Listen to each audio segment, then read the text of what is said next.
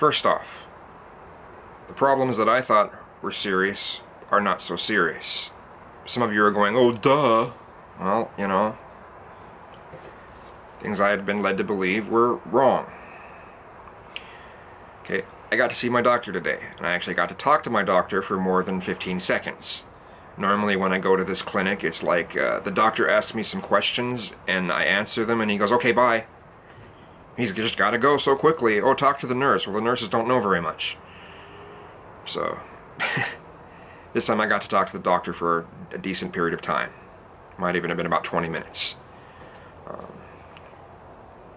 Got to ask him an extensive amount of questions. First off, he was sorry for giving me the impression that I may have had 2 heart attacks over the past week and a half. He's like, no. I just meant that it's you had some restricted flow to the heart.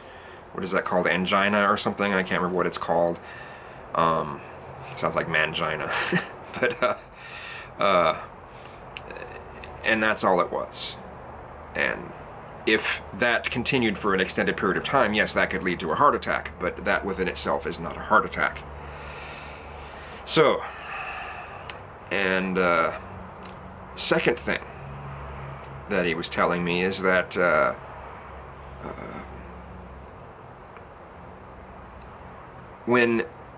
if someone has a lifestyle change, if there is a bunch of buildup in the arteries, that buildup can be alleviated, that can go away, even in as small of a period as like 3 weeks out of a lifestyle change. I didn't know that. I had unfortunately went to websites to try to get some information on this stuff, and they make it sound like once there's a buildup, well, that's permanent, that's it. So I thought I had a permanent buildup in my arteries and that I had 2 heart attacks. That's what I thought. That's what was going through my head. And websites are the worst place to get this kind of information from, no matter how accredited they are. They lay things out like news websites. Worst case scenario on everything. Be afraid, be very afraid. That's how they're set up. And then I had gotten advice from a friend of mine who is an extreme hypochondriac. In fact, he is the main reason why I had went to the emergency room that first night and was there for 6 hours. You know, I told him what I had experienced, and I didn't know what it meant, and, oh, go to the emergency room. You know, I told him I had thought about going to the emergency room. Oh, no, go to the emergency room. You know, if anything like this happens, you don't want to mess with the heart. You don't never want to mess with the heart, okay? I mean, there's some truth to that, you know, but I don't know. He's a really good friend. I mean, he's an awesome friend. He's been there for me when through thick and thin, through some bad scenarios. He's been an awesome person, but he's a hypochondriac, and sometimes he's miserable over it.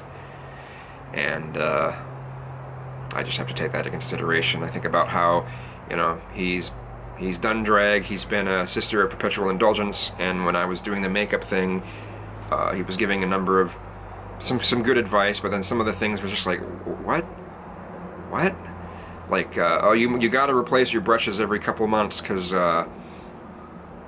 know, bacteria and stuff. I said, well, then I'll just wash them, soak them in bleach water for a little bit, rewash them, and they should be fine. Oh no, that had bleach on them. You don't want it anywhere near your eyes. I'm like, well, can't I just soak them in a vinegary solution and it'll neutralize that? That's how that works. Oh, I sure wouldn't. I wouldn't do that. Well, okay. So, I just need to take that into consideration. I wish I would have talked to more people. I lived the past couple days thinking that my life was in serious danger. I thought I could die at any moment. You know, I've seen some people be let out of hospitals who have serious life-threatening conditions, and, you know, not much gets done and they just get let out of the hospital. So I didn't know, you know, I didn't know. So anyway, I'm doing all right. I got my my lab results. They weren't nearly as bad as I thought. The cholesterol was somewhere 230 or something like that, and that's high, but it's not like 400 like my mom's has been, and she isn't croaking dead of a heart attack. Of course, she's on medications that on a medication that brought that way down, but still.